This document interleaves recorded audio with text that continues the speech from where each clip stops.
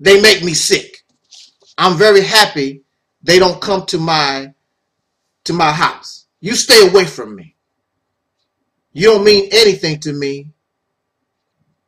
It's just, but they have to come or say something subtle to bring your name up or whatever. I have nothing. What are you trying to say, brother? I really don't feel like making a video, as you probably can tell, but I just want to get this off my chest. I want to rant. Well, what you going to rant about? I want to rant about these unknown, faceless, pro-black trolls that run around talking about, I got your back, brother.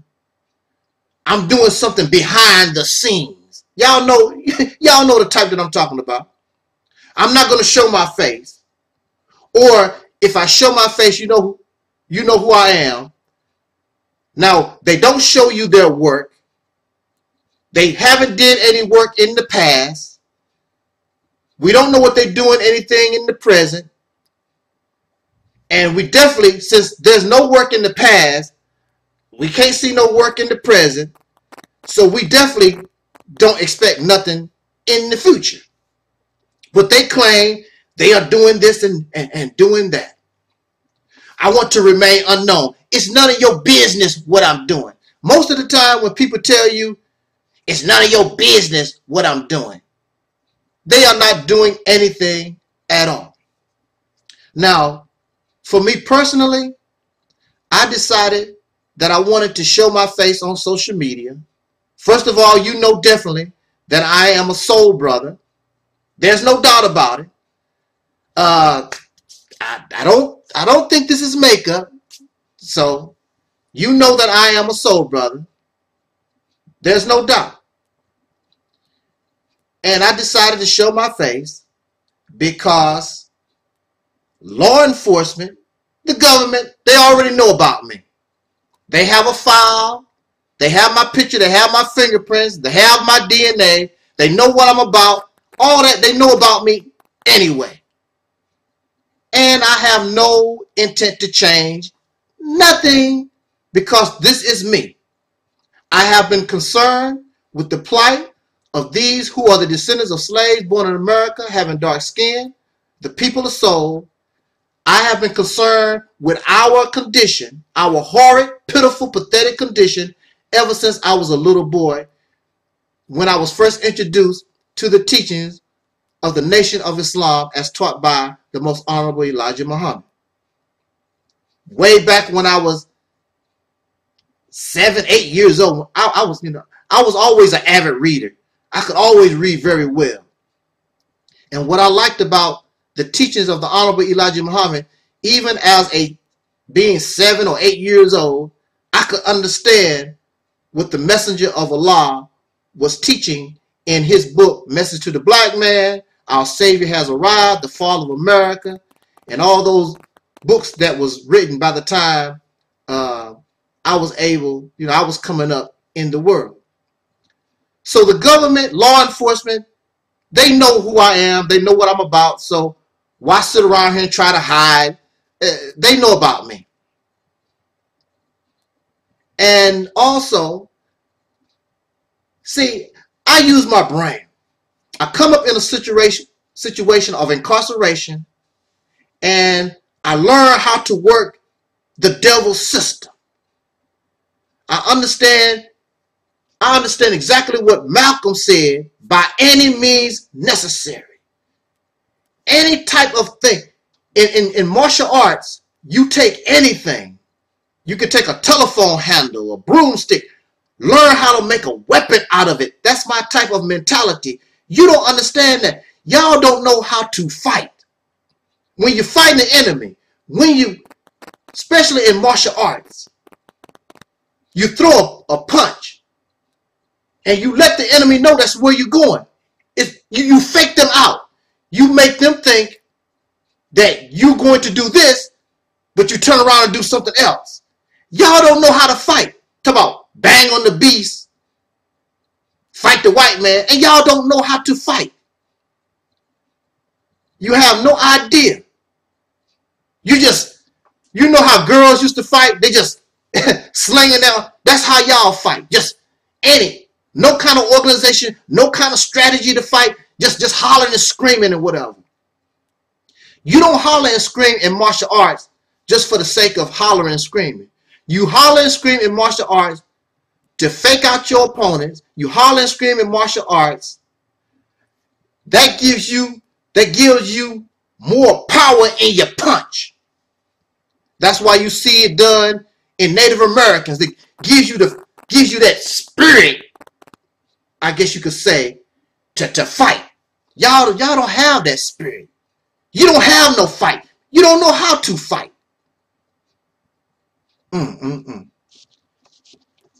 Fighting is a strategy. Fighting is a plan. And I really don't care if the white man knows about me or what I'm going to do or not. I really don't give a damn, because I'm confident in how I fight.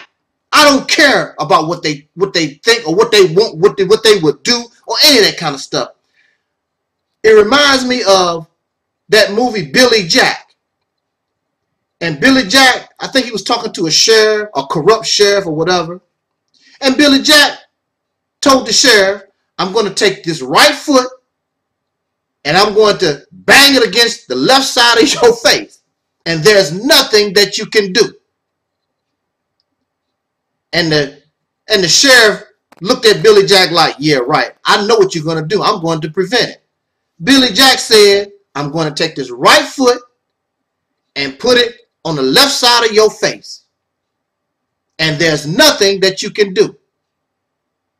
And Billy Jack took his right foot, put it on the left side of this guy's face, and there was nothing that he can do. When you know how to fight, when you're confident in yourself, I don't care what these crackers talking about. I don't care what your enemies talk about. When you know what you're doing, you have confidence in yourself. You can tell them what you're going to do. I'm going to punch you in your damn nose. There's nothing that they can do. Then it's done. But y'all don't know how to fight. So I go back to these cats, these faceless people keep telling me. I have had faceless trolls come to me ever since at least 2008, and they keep telling me, keep talking, brother. We got your back. We belong to a secret organization undercover, and we doing things undercover. Well, since that time, Trayvon Martin has been murdered. The little boy with the gun murdered. How many of our people have been senselessly murdered, strangled, all kinds of stuff? Where are all these faces? Why is there no retribution? Why haven't you punished these people? You undercover, you doing stuff secretly. Why aren't you doing anything to show our enemies that there is some type of secret organization, some type of secret society? When you hurt black folks, y'all, there's a price to pay. They haven't done anything. So really, I mean, so don't come to me with that. I'm doing something secret. Don't tell the enemy what you're going. That's because you're not doing nothing anyway. Now I do understand there's a place for that. See, because I'm not going to go around and actually tell these suckers what I plan to do, when I'm going to do it, or anything like that. See, that's just for show. Because I want to be arrogant. I want to show you. If I want to punch you in your face, I'm going to tell you, and there's nothing that you can do with it. But that don't mean you fight the whole war like that. You an idiot. That's not how you do it. I understand being covert. I understand acting on what's subterfuge. I understand being secretive. I understand all that. Having the element of surprise on your side. I understand that. However, at the same time, we know and you know that you're doing absolutely nothing. So all these evils, since 2008, all these faceless trolls on media, social media, they run around, these faceless people claiming what they doing something secret. I'm doing something undercover. You ain't doing a damn thing. And the proof is in the pudding. Where is it? Let's just see the actions. There are no actions to say, wow, there's some type of secret society or even an individual that's doing this and doing that. It's not happening. You have an individual talking about, I don't have to tell y'all what I'm doing, because you're doing nothing. The reason why you can't tell about what you're doing, because you're not doing nothing, period. You didn't do nothing in 1964. You didn't do nothing in 1974. You ain't did nothing. The only thing they do is come to social media, sit on their ass. When I was growing up in the Nation of Islam, you could not sit on your ass and do nothing. You was expected to go out in the street, sell those newspapers, spread the information and that knowledge in person. You could not sit on your lazy ass on a couch eating cheeseburgers talking about what you're doing. Then some of these people, I'm teaching alcoholics how to be better. I'm doing this for the little children. That has nothing to do. If you don't belong to an organization, if you're not doing nothing as part of an organization, the little things that you're doing is beneficial. We cut your hands for the good that you might bring to individuals. But we as a so-called people, it means absolutely nothing.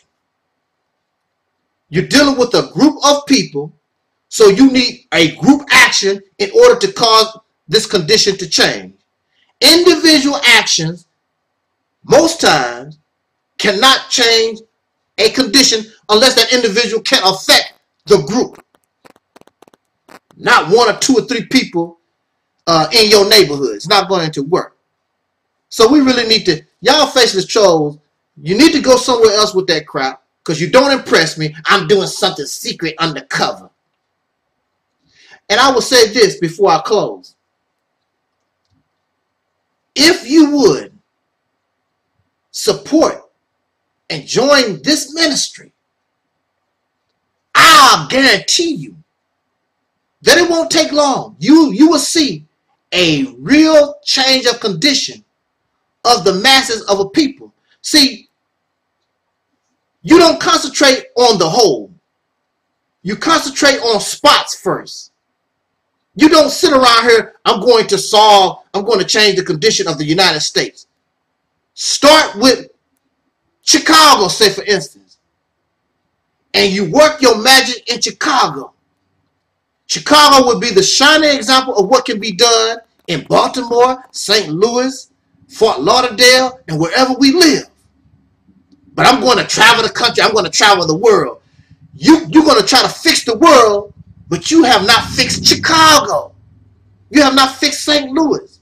But you travel the world, and people love me all over the world, but you ain't fixed nothing. The only thing you done was go on vacation.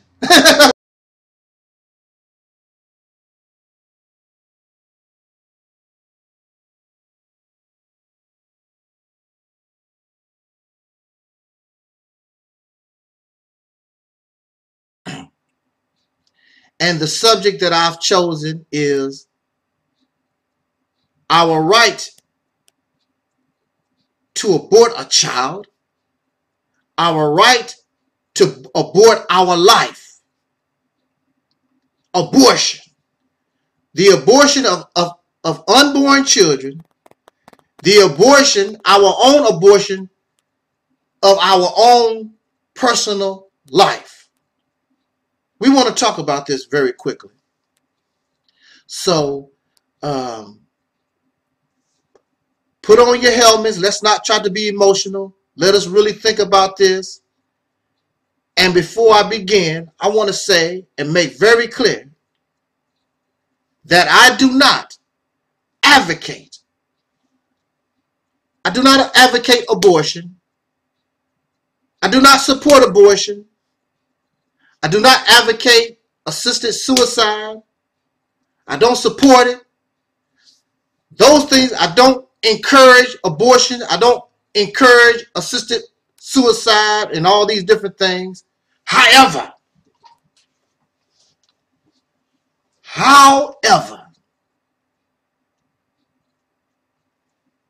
I feel, and nobody outside of me has the right to tell me what to do if I'm a woman. Nobody has the right to tell me what I should and should not do with my body. This is my life. This is not yours. Who the hell are you? If I'm sick, or if I'm just sick of living, I'm tired of the foolishness of this supposed to be life. Who are you to tell me I don't have the right to take my life? I want out of here. This is my life. This is not yours. You do what you want to do. I do not like people trying to tell others what to do with something they did not create. You did not create my life. How are you going to tell me? Who the hell are you to tell me what I should and should not do? You do your thing with your life. I am the one who survived out of thousands of sperm. I was able to make it to the egg, and I began to evolve, and then I came into this world. Mind you, I did not ask to be here. Mind you, I had nothing to do with I did not look at this world and say, wow, I sure wish I could come into that life thing. I don't like being a sperm. I sure would like to meet an egg and come into. I had no choice. Next thing I know, I'm in this mess with you. And here you are trying to tell me what to do with my life. Now, of course, many of us have a religious background when it comes to abortion and assisted suicide. And if you're going to take your life,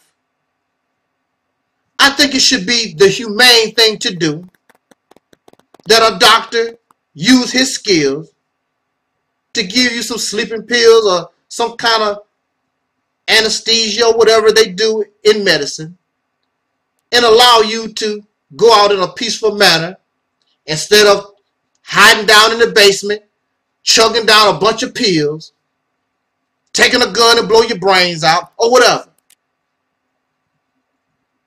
If a woman is thinking about aborting her child, you just want to blame the woman. If a person is thinking about suicide, the only thing we do is look at the woman. We don't look at our society and the world we live in general. You just want to blame the woman, and you just want to blame the individual. They just weak. She should have never messed with that thug and all this other mess. You don't want to look at general society that creates situations and creates these things. Going to war. And I'm surrounded by death and destruction. And it keeps plaguing my mind. This is not normal. A war situation caused this person to begin to think like that. It's called trauma. When a woman, listen, when a woman decides she wants to kill her child Something is abnormal. Something is wrong. She's suffering from some kind of trauma. When a person decides, I don't want to live no longer, I'm tired of this life, something has happened, some type of trauma. And if they feel as though they can't get help or it's just hopeless, who are you to say and tell them, you need to stay here with us? That's the easy way out. It's not easy to want to die. Where y'all getting that from? It's not easy to sit around. You have to become very, very out of your mind. Something has happened to you to make you want to murder yourself. It is against nature, and you never see in nature where animals purposely try to murder and kill themselves. That is abnormal behavior. Trauma has happened. And instead of focusing on the individual, we should be focusing on the cause. Even so, you don't have and I don't have the right to tell somebody when they are fed up, or if a woman has a baby she does not want, she knows she's not going to get any help from a father. The father does not want the baby either. Who are we to tell anybody not to abort the child? And we're not going to do anything with the child. Look at all the babies that are in orphanages and foster homes. No child should be in a foster home. No child should be in an orphanage. Some adults, some families should always be able to step up and adopt these children, but you don't. Then you turn around, abortion is evil, it's against God, but you won't adopt God's children. Y'all, hypocrisy is fake. Religion said that it's the cowardly way. I don't give a dang what religion say. Religion has caused all kinds of murder, religious-based wars and destruction and hatred all over. I could care less about what religion talking about. Religion said that it's cowardly. You leaving your family and your friends and they're going to be upset. They can get over it. If I decided to commit suicide and you love me, you would get over it. So what? This is my life. It's nice knowing you. I came into this world alone. And I will leave alone. I just know you for a brief moment in time. And that's a fact. We are all alone. We are on this journey alone. However, if you wish to be a little humane, assist me with my suicide, doctor. I didn't ask to be here. I don't want none of this. I'm forced to live in a society that is the cause of abortion. Here you are, you live in a society, fornication and adultery is legal. One of the consequences, one of the results of fornication is adultery is unwanted children. The society is causing these things. People can't get what they want. They feel hopeless in this society. You shouldn't have to work so hard. The society is filthy rich, and you have people in a society that's filthy rich always struggling, trying to survive. What sense do that make? You live in a society that causes abortion and causes people to think in a suicidal manner. Filled with liars, you greedy, you're nasty, you profane, you fake, you act like you care, but you really don't.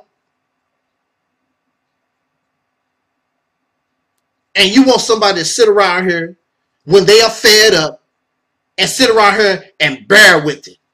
When a person is sick and they feel all this pain day in and day out, they get to the point, I can't tolerate it. Shouldn't they have the right? I can't take this no more. My bones is all brittle and I'm feeling pain. I'm sick. I'm throwing up blood every day. I can't take this no more. I want out of this. And you are not humane enough to say, okay, we helped you leave this life. It was nice knowing you and everything, and we say our goodbyes. And allow that person to pass this life and hopefully get out of this suffering and this pain. They do it with animals. They do it with dogs and horses. But you won't do it with a person. Why? But at the same time, you turn around, who's going to pay this medical bill? That's what's on your mind. Who's going to pay the medical bill? Why these people are suffering? Do you get Medicaid? What kind of insurance do you have? Many times, the only reason why we want to keep folks alive so that we can make as much money off of them as possible. See, the society creates suicidal thinking. The society has created abortion. It's not the individual. We should help a person instead of hinder a person when suffering has gotten to the point I can't do this no more. I hurt too much. Let them go like you would do a horse and a cow and a dog. This is called having mercy. Give them some type of pill or shoot some type of substance in your vein and let them go to sleep and get out of this. Again, I don't advocate these things. However, I will not deny a person a right to do with their life. This is mine. To do with your life what you feel you want to do. You have the right. The only right you should have is trying to talk somebody out of abortion, trying to talk somebody out of suicide. Then you must offer them something. And many of you, the only thing you do is talk. You don't offer something, an alternative. And when it comes to suffering and pain and I'm hurting every day, there is no alternative. I want out of this. People should be allowed assisted suicide, help to get out of this thing. And you claim many of them are going to heaven. There's an afterlife. So why are you keeping people here when clearly it's time for us to go?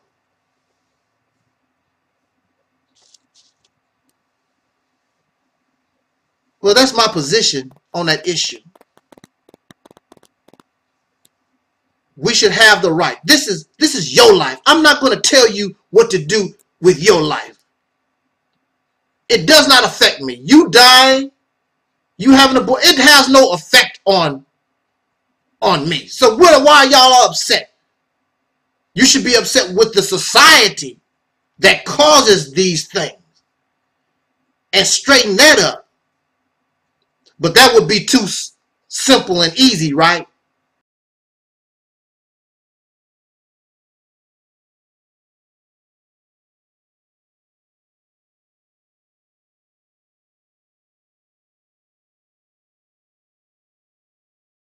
This is why this is a rant video. Because I get sick of talking. But also when we talk about, well, we need to take actions. We need to provide real solutions. The problem is actions take too much work. We really don't want to do the work. And we really don't accept and want anything to do with real solution, because real solutions and real work interferes with our being comfortable in our oppression. We just like to complain. That's all you see all over YouTube. It's nothing but Negroes and their complaint. Because really, that's their way of tolerating the oppression that they know exists, but they really don't want to do nothing about it. But when they complain, when they watch a video, when they talk about it, it makes them feel as though they have done something to try to change the condition, when in fact you have done absolutely nothing. This is why the car is still at point A when it should be at point B. It has not moved at all. You refuse to move. And the reason why you refuse to move is because you're comfortable in your feeling good. Some of you, y'all do drugs, you smoke weed, you drink alcohol, you snort cocaine. That's your way of feeling good. Some of you get high on the black scholarship, these teachings. The next video by Louis Farrakhan, the next video by the House of Consciousness, Sarah Seti Polite. You waiting on that. That's how you get your high. You become a drug addict. And drug addicts have never done anything to change a condition or move the world. A drug addict is sick. They are suffering from a self-inflicted disorder. What we want to talk about real quick is basically I'm asking the question, do you want to be just a comfortable slave, or do you want true liberation? Do you absolutely for real want to be free of your oppressor? Make up your mind. Don't be ashamed. If you are a comfortable Negro, if I was a comfortable Negro, I would just tell you, say, look, man, I live pretty decent. Got 2 houses, got a car, got a degree on the wall. I'm doing pretty fine. You know, the white man is bad, but I can deal with it. No big deal. I wish y'all the best of luck in your black power stuff, but I'm a comfortable Negro, and I'm satisfied with that. So just admit it. Don't sit around here, black power family. And if you want a white woman, just say, look, I want me a white woman. Don't sit around here, black power family and all this stuff, and you really are comfortable in your oppression. You actually are happy living this way. Because if you wasn't happy, if you was really dissatisfied, you would change this condition. It's simple as that. But you're not really trying to change your condition because you're actually satisfied and comfortable in your oppression. Do you want to be a comfortable Negro, or do you want to be liberated for real? This is what I represent, but I don't get the support. So don't blame me. You want to be comfortable Negro. You can't accept your reality. You can't accept the real truths. And until you accept reality, until you accept real truth, you're going to remain in your fantasy, delusional, comfortable Negro slave condition. That's just the bottom line. And you can holler and scream at me all you want to, and you can complain. But when you wake up in the morning, that's all that you are, a comfortable Negro. And you can holler black power, black conscience. I'm a Pan-Africanist. I'm a Pan-Africanist. You can be a Pan, whatever the hell you want to. You're a Pan-Africanist, comfortable Negro slave. That's all that you are. So we have this feel-good concept of saving the black boys. It feels good. What is the benefit? Is there really a benefit? Here you are wasting your time, wasting your resources for something that's going to give very little benefit, unless, of course, you are the author, you are the creator of the movement that's trying to save the black boys. You know, you can go all over the world and you live comfortable and people praising you. It's good for you. But when it's all said and done, this is not going to do nothing for us as a so-called people. It's not.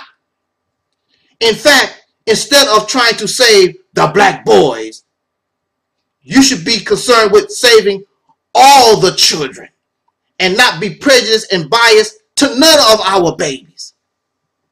I have a relative, a small child, female, in my family. And she's on the verge of being put in the psycho stuff, being diagnosed ADHD and all that psycho garbage. Dr. Umar Johnson is familiar. He knows what the deal is. Because, see, she is so hyped. And it's not the fact that she's crazy or whatever. Her mind is racing. She needs something. She needs something that can tame her mind. She's curious, she's active, she's physical, and the education that she's getting is not able to do that. So she's crazy, she's out of control. So the first thing we want to do is tranquilize the children. I agree with a lot of what Dr. Umar Johnson talks about. Sure do. Dr. Umar Johnson talks about it. I guess he has a certain amount of education in it, but I also lived it. So I'm not telling you things from what I read or whatever. I'm telling you because I live the psycho insane world. I lived it. So they want to make my little relative crazy, just like the boys you want to save. So why don't we save the children? And when you're talking about saving the black boys, don't your boys have to eat? Whose food are they going to eat? Are they going to be eating Pan-African food? The boys have to be in housing. Who's going to build the house? Who's going to maintain the house? Africans? Pan-Africanists? They have to be clothed, wear clothes. Are they wearing the clothes of the Africans or the black folks or whatever? So here you are trying to save the black boys. You want to give the boys an image of black solidarity and Africanness and all this kind of stuff, but yet they still getting food from up out of the white man's, the pink man's table. Still wearing Jordans and all this other stuff. And then the housing, the building was probably built originally by pink folks. Was nothing built by black hands. So when they know all these different things, here you are, you're talking all this black stuff, but yet it's still, y'all still white as snow. So then when the black boys that you're trying to save are growing up to be men, and they are ready to get a job, where the jobs coming from? The job should be available right now, but they're not. So you are preparing, you're saving the black boys. So are you saving the black boys for yourself, for the purpose of Pan-Africanism, or are you saving the black boys for the benefit of your slave master and anybody else who gets a hold of them because you don't have no job, you don't grow no food, you don't have no land, you don't have nothing? You still a beggar that can educate your children, and the only thing they're going to do is end up in the hands of your enemy. In fact, why are we trying to focus on saving the children, which that sounds good and it feels good, but don't you know that you was a children at one time? Why don't we focus on saving the adults? Because when you save the adults, when you can provide food, clothing, and shelter for the adults, save the adults, make the adults feel proud of who they are, make the adults use their hands, use their brain to change their condition. When you change the adults, you will save the children, because the adults will do what is proper for what is in the best interest of the children. You don't have to specify, we're going to save the black boys. That sounds good. Like we're going to save the puppies because the puppies are nice and cute. Puppies grow up to be dogs, but we don't like the dog. It's all about the puppy. It should be about saving the adults, because the adults will save the children. But when you don't do that, and you have not disconnected the adults from the enemy, and the adults still depend upon the enemy that you're trying to save your children from, if there's no disconnection, then your saving of the children is not worth it. It's a waste of time. Because the only thing you've done, I mean, there's some benefit to it, but they're going to be influenced by the enemy that you failed to disconnect from. And they end up the same old comfortable Negro slave like you and I have become and what we were born into. And then we have somebody, again going back to Dr. Umar Johnson, who has yet to transform himself. Many of you are familiar with the rant that he did against soul brother Sarah Sudenseti and the real nigger. See, the real nigger is still in him. It has not gone anywhere. You have to work on yourself.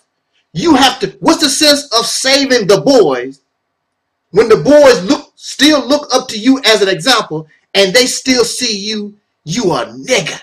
You nigger trash.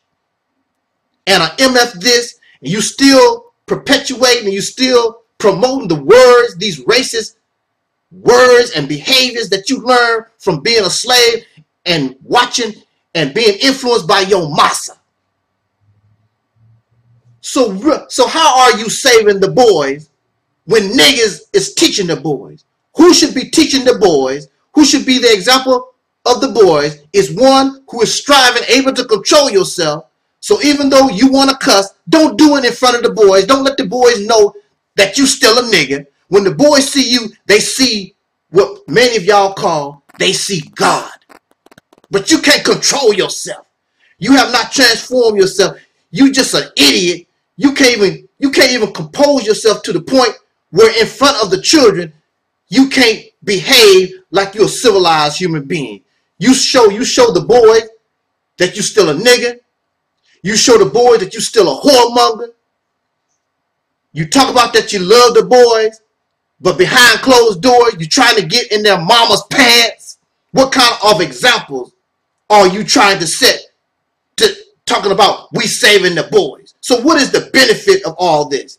There is no benefit to it at all, except it's more feel-good stuff.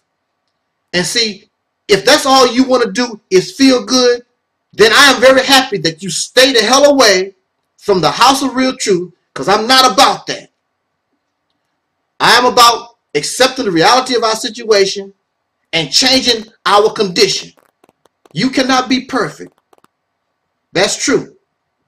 But we can try. You're not even trying to be better. You find some type of pleasure being a nigga.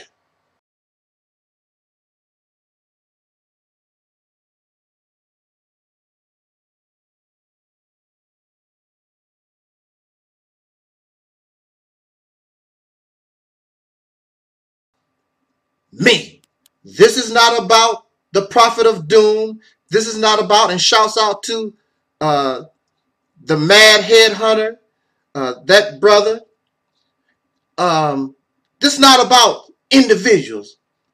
This is about the acceptance of reality so that we can deal with this in an adult and realistic manner and get all this stuff on our plate off so that we can have a decent meal without all these trimmings that mean nothing, all these garnish that really don't mean nothing. It makes the food look pretty, but we're not looking for pretty food. We're looking for food that can bring the body nutritional value.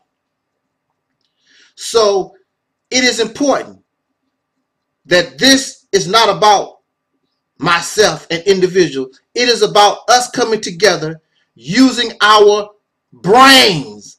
It is impossible for me to know everything. It is impossible for the prophet of truth.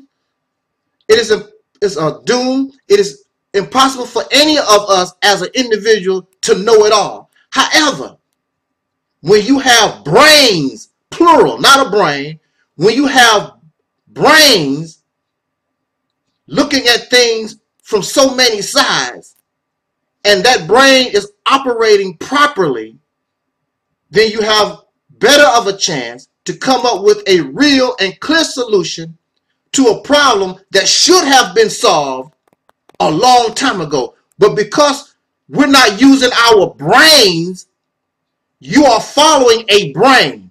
You follow Umar Johnson, you follow Sarah Sudenseti, you following That's why on YouTube, who are you following? Who are you subscribed to? You follow Pastor Mud Flapping, Pastor Chicken Wing, and Reverend Chicken Wing, and y'all followers, and you're not using your brain. This is a problem that needs brains power, plural. I do not know it all. I never say I know it all. I would be a liar to you to tell you I know it all. However, I can sincerely and honestly come to you and say, I know the foundation, I know the base of where our thinking should be coming from, so that we can solve this problem once and for all, so that our future generations, our babies, can live and walk the path much better than ourselves.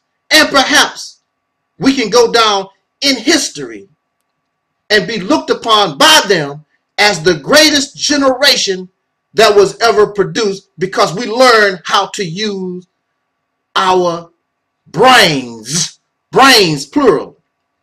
So I thank the heavens, I thank the universe for the existence of the brother Prophet of Doom and the mad headhunter. I think I'm saying that right, and so many others. We should really be joined together, just like those who are guiding our people in a wrong direction. We who bring reality should be joined together and come up as a team and unite and bring what we have to the table, so that the people can see real light, a true sun. Not a night light, not a headlight, but the actual sun that brings light and life to this planet. And without that sun, there will be no life. We bring reality. We are the true givers of life. Now, with that said, let's talk about, is civilization good or bad? This talk is inspired again by my brother, Prophet of Doom. I always give credit where credit is due. Always. People talk about I plagiarize and I steal this and that. That's a lie. I have no problem. I love when I quote from the Bible. I say it come from the Bible. When I talk about something from the Quran, or Umar Johnson said this, or I got this from Sarah Sutanseti, or Don Cornelius, whoever, I have no problem with that. It's a beautiful thing to me. I love information. I love when people are telling the truth, telling something that makes sense, regardless to the vessel. I'm not interested in the vessel. What I am interested in is the truth. You should not be interested in whether you like me or not. You should be interested in, does what I am bringing, does what Prophet of Doom, is it making sense? And you really can't say if it makes sense or not if you have not tried it. One thing for sure, everything else that you have tried has failed. It failed in the past. It continues to fail. You look insane trying to put a square peg in a round hole. With that said, I have about 9 minutes left. Let me see if I can go through this very quickly and raise some questions, and let's talk about this. Civilization. What are you saying?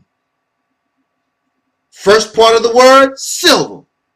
Do we understand what civil means? Look it up. We don't have time to really explain what civil means, but cordial, respectful.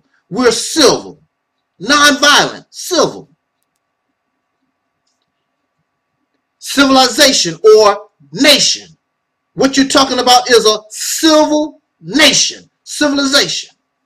Now, the thing about a civilization, for those of you who study history, and to my knowledge, you can always correct me, but to my knowledge, to what I have heard and from what I have studied, that which is called a civilization was not born out of civility. It was born out of violence. That's how civilizations come. That's how nations are formed. I don't know any nation in history that was not a great nation. A great nation we're talking about. We're talking about great civilizations. Great civilizations were never established in a civil manner. It was always by some type of violence. However, you don't see, you see violence, but you don't see this type of behavior in what we call primitives and the savages. Now, is civilization good or bad? If you were born living in mud, and that's all that you know, you think that living in mud is normal.